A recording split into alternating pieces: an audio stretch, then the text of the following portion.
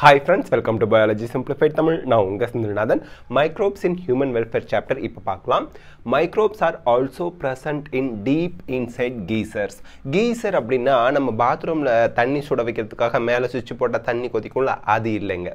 இந்த கடல்ல எல்லாம் வந்து பாத்தீங்கன்னா தண்ணி வந்து இடையில கொஞ்சம் ஆழ பகுதியில இருந்து அப்படியே கொந்தளிச்சி மேல வரும். அததான் கெய்சர் அப்படிமாங்க. அங்க கூட மைக்ரோ ஆர்கானிசம் இருக்கு. Soil, acid environment, acidic environment na pH வந்து ரொம்ப குறைவா இருக்கக்கூடிய இடத்துல கூட இந்த மைக்ரோ ஆர்கானிசம் சர்வைவ் பண்ணுது. Some microbes are harmful. சில இது வந்து நமக்கு டிசீஸை காஸ் பண்ணுது. But some are useful. இத பத்தி தான் நம்ம இந்த சாப்டர்ல படிக்க போறோம். Microbes in human welfare. Humanக்கு யூஸ்ஃபுல்லா இருக்கிற மாதிரி இருக்கக்கூடிய microbes யார் யாருன்னு தான் பார்க்க போறோம். Microbes in household products. Household products என்ன டே டு டே லைஃப்ல நம்ம வீட்ல பயன்படுத்தக்கூடிய உணவுப் பொருட்கள். சரி. Lactobacillus, lactic acid bacteria, லேப்னு சொல்வாங்க. இத நீட் क्वेश्चनல ஆல்ரெடி கேட்டிருக்காங்க. LAB யோட ஃபுல் ஃபார்ம் என்ன? lactic acid bacteria. சிம்பிள் ஞாபகம் வச்சுக்கங்க. grow in milk, பால்ல தான் அது வளருது. and convert it into curd, பாலை தயிரா மாத்துது by producing acids that coagulate and partially digest milk proteins. So coagulation தான் இந்த திரிஞ்சு போறது அந்த மாதிரி சொல்றது. பாலை திரிய வச்சு தயிரா மாத்துது and partially பால் புரோட்டீனை பால்ல இருக்கக்கூடிய புரோட்டீன் மில்க் புரோட்டீனை டைஜஸ்டும் பண்ணுது. So that நமக்கு அது ஈஸியா டைஜஸ்ட் ஆகிறதுக்கு ஹெல்ப் பண்ணுது. partially டைஜஸ்ட் பண்ணி வச்சிருக்கிறதுனால. Small amount of curd is added to fresh milk. உர ஊத்துறது அப்படின்னு சொல்லுவாங்க. பாலை காய்ச்சி ஆற வச்சு அதுல கொஞ்சோண்டு உர ஊத்துவாங்க. as inoculum, inoculumனா starter, அதுதான் entire milk-ஐயும் தயிரா மாத்த போகுது. கொஞ்சோண்டு தயிர். containing millions of lactic acid bacteria. labனா lactic acid bacteria which multiply at suitable temperature. temperature வந்து room temperature-ஆ இருக்கணும். 0 டிகிரி அந்த மாதிரி ரொம்ப குளிர்ச்சியாவும் இருக்கக்கூடாது, ரொம்ப ஹீட்டாவும் இருக்கக்கூடாது, நார்மல் ஹீட் இருக்கணும். and convert milk to curd having more vitamin B12. So curd-ல வந்து பாத்தீங்கன்னா பால்ல இருக்கிறத விட vitamin B12 ஜாஸ்தியா இருக்கும். Next, it checks disease causing microbes in stomach. Checksனா stop பண்ணுதுன்னு அர்த்தம். நம்ம ஸ்டமக்ல இருக்கக்கூடிய டிசீஸ் காசிங் அனிமல்ஸ் ஏதாவது இருந்தா அதை வளர விடாம தடுக்கிறதுக்கு இந்த தயிர்ல இருக்கக்கூடிய அந்த லாக்டிக் ஆசிட் பாக்டீரியா ஹெல்ப் பண்ணுது. ப்ரோபயோட்டிக் அப்படின்னு சொல்லுவாங்க. Next, fermentation. puffed appearance, உப்பி இருக்கிற மாதிரி இருக்குது. in some food items is due to carbon dioxide production. dough is dosa மாவு, டவுனா மாவு, இட்லி மாவு is fermented by bacteria only. நல்லா போட்டு அரிசி மாவு இட்லி மாவெல்லாம் அரைச்சி நல்லா உப்பு போட்டு நல்லா கலக்கி வைப்பாங்க. கையில் இருக்க பாக்டீரியாவை தான் நம்ம இன்ட்ரடியூஸ் பண்ணுறோம். அது வந்து மாவை புளிக்க வச்சிருது. அதுக்கப்புறம் தான் நம்ம தோசை இட்லிலாம் ஊற்றி சாப்பிட முடியும். அப்போ தான் அது உப்பி வரும் இட்லி. ஓகேங்களா? dough in bread, breadக்கு மைதா மாவை பிசைஞ்சு வைப்பாங்க. is fermented by baker's yeast. அதனால தான் கேக்கு பன் எல்லாம் சாஃப்டாக இருக்குது. அது யாருன்னா Saccharomyces cerevisiae, அந்த ஈஸ்டோட நேம், பயாலஜிக்கல் நேம். டாடி அப்படிங்கிறது இந்த கல் அது மாதிரி சொல்லுவாங்க. போதை அந்த மருந்து தான் கல். ஓகேங்களா? போதை மருந்து இல்லை, போதைக்காக யூஸ் பண்ணுற அந்த ஒரு பானம், குடிக்கிற liquid. Traditional drink of South India, it is made by fermenting sap from palms. இந்த பனை மரத்துலேருந்து இறக்குற கல் சொல்லுவாங்கல்ல, அதான் ஃபர்மெண்ட் பண்ணி வர்றது டாடி. கேரளாவிலலாம் டாடி ஷாப் அப்படின்னு வச்சுருப்பாங்க. Microbes also ferment fish, soya beans and bamboo shoots to make food. So bamboo ஷூட்னா அந்த அதான் மூங்கில் மரம் இருக்குல்ல, அது சோயா பீன்ஸு ஃபிஷ் இதெல்லாம் ஃபர்மெண்ட் பண்ணுது. சீஸ் வந்து பார்த்தீங்கன்னா oldest food item in which microbes where used. சீஸில் ரெண்டு இம்பார்ட்டண்ட்டாக நம்ம தெரிஞ்சுக்கணும். Large whole in Swiss cheese R due to bacterium ப்ரொபினிபாக்டீரியம் ஷர்மானி. Swiss சீஸில் பெரிய பெரிய ஓட்டை வரதுக்கு காரணம் ப்ரொபியோனி பாக்டீரியம் ஷர்மானி. அண்ட் ராக்ஃபோர்ட் சீஸ் வரத்துக்கு காரணம் அதை ரைப்பன் பண்ணுறது யார்? ஃபங்கை. ஃபங்கை தான் ராக்ஃபோர்ட் சீஸை வரத்துக்கு காரணமாக இருக்குது. இப்போ ஏ இதில் வந்து பார்த்தீங்கன்னா நமக்கு ராட் ஷேப்டு பாக்டீரியா இருக்குது. பியில் வந்து நமக்கு ஸ்பெரிக்கல் ஷேப்டு பாக்டீரியா இருக்குது. 2500 டைம்ஸ் மேக்னிஃபை பண்ணியிருக்காங்க. சியில் இருக்கிறது வந்து 50,000 டைம்ஸ் மேக்னிஃபை பண்ண rod shaped bacteria with flagella. இது வந்து பார்த்தீங்கன்னா பாக்டீரியோஃபேஜ். நெக்ஸ்ட் இருக்கிறது வந்து பார்த்தீங்க அப்படின்னா அடினோ virus which cos respiratory infections, இந்த அடினோ வைரஸ். அண்ட் சியில் இருக்கிறது rod shaped tobacco mosaic virus. 1,00,000 to 1,50,000 times வந்து இதை மேக்னிஃபை பண்ணி வச்சுருக்காங்க. ஓகே, இல்லை எலக்ட்ரான் மைக்ரோஸ்கோப்பில் வச்சா தான் அவ்வளோ மேக்னிஃபை ஆகி தெரியுங்க. இதில் வந்து பார்த்தீங்கன்னா இந்த பிக்சர் ஏல வந்து பார்த்தீங்கன்னா பெட்ரி டிஷ்ல பாக்டீரியம் வளர்ந்துருக்கு, பியில் இருக்கிறது ஃபங்கல் காலனி வளர்ந்துருக்கு. இந்த பெட்ரி டிஷ்ல தான் லெபார்ட்டரியிலலாம் வளர்ப்பாங்க. நெக்ஸ்ட் மைக்ரோப்ஸ் இன் இண்டஸ்ட்ரியல் ப்ராடக்ட்ஸ் அப்படின்னு பார்க்கும்போது பர்டிகுலராக பிவரேஜஸ் அண்ட் ஆன்டிபயோட்டிக்ஸ் தான் வருது. பிவரேஜஸ் அப்படின்னா பீரு, வைனு, பிராந்தி அந்த மாதிரி இருக்கிறது. ஓகே, fermented beveragesனா brewers yeast தான் மெயினாக யூஸ் பண்ணுறாங்க. used to fermenting malted cereals. இதுக்கு முன்னாடி இதை பார்க்க மறந்துட்டு பாருங்க. microbes are grown in large vessels. அந்த large vesselக்கு பேர் biofermenters. fermenters are bioreactors அப்படிம்பாங்க. fermenters பெரிய பெரிய சைஸில் இருக்கக்கூடிய பாத்திரங்கள் 1000 liters 10,000 liters ஆஃப் த அந்த என்ன சொல்கிறது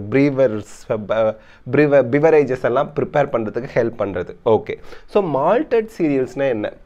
அந்த ஜெர்மினேட்டட் சீட்ஸ், அப்படி மொளை கட்டுன பயிருன்னு சொல்கிறாங்கல்ல, அதான் மால்டட் சீரியல்ஸ். ஃப்ரூட் ஜூஸஸ் இதெல்லாம் ஃபெர்மெண்ட் பண்ணுது ப்ரீவர்ஸ் ஈஸ்ட். ஃபெர்மெண்ட் பண்ணி நமக்கு எத்தில் ஆல்கஹால் எத்தனால் ப்ரொடக்ஷனுக்கு ஹெல்ப் பண்ணுது.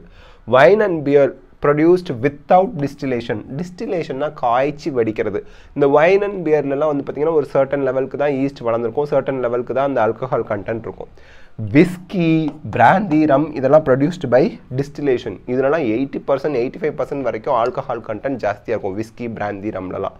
பட் வைன் அண்ட் பியரில் லிமிட்டடாக தான் இருக்கும். ஓகே, அதனால தான் வைனும் பியரும் நான் டிஸ்டிலேட்டட் பிவரேஜஸ். விஸ்கி, பிராண்டி, ரம் இதெல்லாம் டிஸ்டில் பண்ணியிருப்பாங்க, காய்ச்சி வடிக்கிறது அப்படின்னு அர்த்தம். ஓகேங்களா, அதில் இருக்க ஆல்கஹால் கண்டென்ட்டை அதிகப்படுத்துவாங்க. நெக்ஸ்ட் நம்ம பார்க்குறது antibiotics. க்ரீக்கில் ஆன்டினா against, பயோனா life. But against life யாருக்கு எகெயின்ஸ்டாக இருக்க போகுது? ஆன்டிபயோட்டிக் பேத்தோஜன்ஸ்க்கு எகெயின்ஸ்டாக இருக்கும். நமக்கு நம்மளை ஒன்றுமே பண்ணாது ஆன்டிபயோட்டிக். நம்ம ஆன்டிபயோட்டிக் எடுத்துக்கிறோம்னா நம்மளை அஃபெக்ட் பண்ணாமல் நம்ம பாடிக்குள்ளே இருக்க பேத்தோஜன்ஸை மட்டும் கில் பண்ணுறவங்க தான் ஆன்டிபயோட்டிக்ஸ். ப்ரோ லைஃப் அப்படின்னு சொல்லுவாங்க ஆன்டிபயோட்டிக். அப்படின்னா என்ன அர்த்தம்? ஹியூமன் பீயிங்ஸ்க்கு ப்ரோ லைஃப் அப்படின்னா நம்மளை ஒன்றுமே பண்ணாது. ஆன்டிபயோட்டிக்ங்கிறது chemical substances produced by microbes which can kill R retard growth. Retard க்ரோத்னா க்ரோத்தை stop பண்ண வச்சிரும் of other microbes. So pathogenic micro ஆர்கானிசத்தோட க்ரோத்தை retard stop பண்ணுறது அல்லது அதை வந்து கொல்றது, டெஸ்ட்ராய் பண்ணுறது, அதுதான் ஆன்டிபயோட்டிக். எக்ஸாம்பிள் வந்து penicillin. First antibiotic discovered by Alexander Fleming while working on Staphylococcus bacteria. So இந்த ஸ்டெஃபைலோகாக்கை பாக்டீரியாவில் அவர் ரிசர்ச் பண்ணிட்டு இருக்கிறாரு. அதில் வந்து மோல்டு வளர்ந்துருது. மோல்டு அப்படின்னா என்ன அர்த்தம்? அன்வாஷ்ட் கல்ச்சர் பிளேட்டில் mould வளர்ந்துருது. மோல்டுனா fungi. Mould MOULDனா fungi. So அந்த ஃபங்கை வந்து பார்த்திங்கன்னா இந்த ஸ்டெஃபைலோகாக்கையை வளர விடலை. அந்த மோல்டு செக்ரேட் பண்ண கெமிக்கல் என்ன அப்படின்னா பெனிசிலின். அந்த ஆன்டிபயோட்டிக் பெனிசிலின். மோல்டு யார்? அந்த ஃபங்கைக்கு பேர் என்ன? பெனிசிலியம் நொட்டேட்டம். பெனிசிலியம் நொட்டேட்டம். அதை செக்ரேட் பண்ண ஆன்டிபயோட்டிக்கு பேர் பெனிசிலின் அப்படின்னு பேர் வச்சாங்க. இது பாக்டீரியாவை வளர விடலை. இது அலெக்சாண்டர் ஃப்ளெமிங் தான் ஃபர்ஸ்ட் கண்டுபிடிச்சாரு. It's full potential was established by Ernst chain and Howard ஃப்ளோரே. It was used to treat American soldiers இந்த World War II. ரொம்ப இம்பார்ட்டன்ட்லியா World War IIல இதை பயன்படுத்தியிருக்காங்க சோல்ஜர்ஸ் எல்லாம் குணமடைகிறதுக்கு. இதோட ஃபுல் எஃபிகசியை படித்தது தெரிஞ்சது Ernst chain and Howard ஃப்ளோரே. But first இதை கண்டுபிடிச்சது அலெக்சாண்டர் ஃப்ளெமிங். ஓகேங்களா, ஃப்ளெமிங், செயின் அண்ட் ஃப்ளோரே இந்த 3 பேருக்குமே நோபல் பிரைஸ் 1945ல் கொடுத்தாங்க. Antibiotics treated diseases like plague, whooping cough, diphtheria and leprosy. இந்த மாதிரி ரொம்ப சிவியரான டிசீஸை கூட ட்ரீட் பண்ணுறதுக்கு இந்த ஆன்டிபயோட்டிக் பெனிசிலின் ஹெல்ப் பண்ணிச்சு. ஒண்டர் ட்ரக் அப்படிம்பாங்க. தென் chemicals, enzymes and other bioactive molecules இதெல்லாம் சிந்தசிஸ் பண்ணுற மைக்ரோ ஆர்கானிசம்ஸ் யார்? ஈஸ்டோட பயோனாமிக்கல் name, botanical name R zoological name என்ன அப்படின்னா செக்கரோமைசிஸ் செரிவிசியே. இது எத்தனால் ப்ரொடக்ஷனுக்கு ஹெல்ப் பண்ணுது. ஆஸ்பெர்ஜில்லஸ் நைஜர் சிட்ரிக் ஆசிட் ப்ரொடக்ஷனுக்கு ஹெல்ப் பண்ணுது. இது ஒரு ஃபங்கஸ். இது நீட் 2021ல் கூட கேட்டிருந்தாங்க மேட்ச் த ஃபாலோயிங்கில். இது ரொம்ப இம்பார்ட்டன்ட் பார்த்துக்குங்க. அசிட்டோபாக்டர் அசிட்டி பேர்லேயே இருக்க அசிட்டிக் ஆசிட் ப்ரொடக்ஷனுக்கு ஹெல்ப் பண்ணுது. இது ஒரு பாக்டீரியம். கிளாஸ்ட்ரிடியம் பியூட்டிலிட்டிகம் இது ஒரு பாக்டீரியம், பியூட்ரிக் ஆசிட் ப்ரொடக்ஷனுக்கு ஹெல்ப் பண்ணுது. லாக்டோபேசில்லஸ் இது ஒரு பாக்டீரியம், லாக்டிக் ஆசிட் சிந்தசிஸ்க்கு ஹெல்ப் பண்ணுது. பேர்லேயே வச்சு நீங்கள் கண்டுபிடிச்சலாம் லாக்டோபேசில்லஸ் லாக்டிக் ஆசிட். லிப்பேஸ் அப்படிங்கிற என்சைம் வந்து டிட்டர்ஜென்ட் ஃபார்முலேஷன், இந்த டைடு, ஏரியலு, சர்ஃபெக்சல் கரன் நல்லதுன்னெலாம் சொல்கிறாங்கல்ல, அதில் இந்த லிப்பேஸை கலந்துருப்பாங்க. ஸோ தட் இது வந்து ஆயிலி ஸ்டெயின்ஸை ரிமூவ் பண்ணுறதுக்கு ஹெல்ப் பண்ணுது லாண்ட்ரியில். பெக்டினேஸ் அண்ட் ப்ரோட்டியேசஸ் பாட்டில்டு ஃப்ரூட் ஜூஸஸை கிளியர்டாக அப்படி தெளிவாக இருக்கிறதுக்கு ஹெல்ப் பண்ணுறது மார்க்கெட்டில். ஸ்ட்ரெப்டோகாக்கஸ் ஸ்ட்ரெப்டோகைனேஸ் அப்படிங்கிற என்சைமை செக்ரீட் பண்ணுது.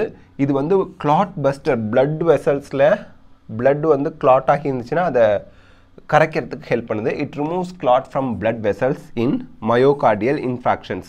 மயோகார்டியல் இன்ஃபாக்ஷனுங்கிறது ஹார்ட் அட்டாக் ஏன் வருது? ஹார்ட்டுக்கு போகிற வெசல்ஸில் பிளாக்ஸ் இருக்கிறதுனால. ஸோ ஸ்ட்ரெப்டோகைனேஸ் என்சைம் அந்த மெடிசின் கொடுக்கறதுனால அது போய் என்ன பண்ணிடும், அந்த கிளாட்டெல்லாம் ரிமூவ் பண்ணிடும். ஸோ அவங்க ரெக்கவர் ஆகிடுவாங்க. ட்ரைகோடெர்மா பாலிஸ்போரம் அப்படிங்கிறது ஒரு ஃபங்கஸ் சைக்ளோஸ்போரின் ஏவை ப்ரொடியூஸ் பண்ணுது. இது ஒரு சைக்ளோஸ்போரின் ஏ அப்படிங்கிறது இம்யூனோசப்ரசிவ் இன் ஆர்கன் டிரான்ஸ்பிளான்டேஷன், இம்யூனோசப்ரசண்ட்டாக செயல்படும். அதாவது ஒருத்தவங்ககிட்ட இன்னொருத்தவங்களுக்கு டோனார் கிட்டேருந்து ரெசிபியண்ட்டுக்கு கிட்னியோ இல்லை வேறு ஏதாவது ஆர்கனோ டிரான்ஸ்பிளான்ட் பண்ணும்போது அவங்க பாடி அதை அக்செப்ட் பண்ணிக்காது. ஃபாரின் பாடி, ஃபாரின் ஸ்ட்ரக்சர் அப்படின்னு நினச்சி அதை தாக்க ஆரம்பிக்கும். அப்போது யாரோட உடம்புல அந்த ஆர்கனை டிரான்ஸ்பிளான்ட் வச்சுருக்காங்களோ அவங்களுக்கு இம்யூனாலஜியை சப்ரஸ் பண்ணணும், அவங்களுக்கு நோய் எதிர்ப்பு சக்தியை குறைக்கணும். இல்லைனா அவங்களோட நோய் எதிர்ப்பு சக்தியை போய் அந்த ஆர்கன் டிரான்ஸ்பிளான்ட் பண்ண அந்த ஆர்கன் எல்லாம் கொலாப்ஸ் பண்ணி அவங்க உயிருக்கே ஆபத்தாக்கிடும். ஸோ சைக்ளோஸ்போரின் ஏ வந்து அதை பண்ணுது, அவங்களோட இம்யூனாலஜியை சப்ரஸ் பண்ணி வைக்கும். ஓகே. மொனாஸ்கஸ் பர்பியூரியஸ் அது ஒரு ஈஸ்ட்டு ஸ்டாட்டின்ஸ் அப்படிங்கிற ஒரு மெடிசனை ப்ரொடியூஸ் பண்ணுது. இது வந்து blood cholesterol lowering agent. Cholesterol ரொம்ப இருக்கவங்களுக்கு இந்த ஸ்டாட்டின் டேப்லெட் கொடுப்பாங்க. acts as competitively inhibiting enzyme responsible for cholesterol synthesis. So cholesterol synthesis இது inhibit பண்ணுது, stop பண்ணுது. So with this we complete the first part. இதோட continuation second part வீடியோல பார்க்கலாம். இந்த வீடியோ உங்களுக்கு ஹெல்ப்ஃபுல்லாக இருந்தால் லைக், ஷேர், கமெண்ட் பண்ணுங்க. பயாலஜி சிம்பிளிஃபைட் தமிழ் சேனலுக்கு சப்ஸ்கிரைப் பண்ணுங்க. Because your support is our strength. Thank you.